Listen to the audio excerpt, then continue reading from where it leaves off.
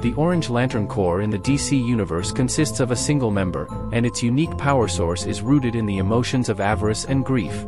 Larfleeze, the sole wielder of the Orange Lantern, embodies an insatiable greed so profound that he adamantly refuses to share his power with others. Larfleeze's origins trace back to a life of servitude, where he harbored envy towards his wealthy master. His intense desire to protect what little he had and eventually replace his master fueled his ever-growing greed.